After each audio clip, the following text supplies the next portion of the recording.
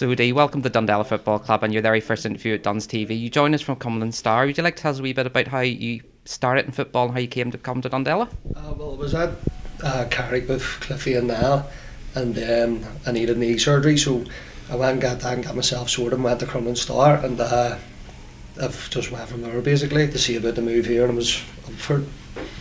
And in football, what positions did you play and what can you bring to this club?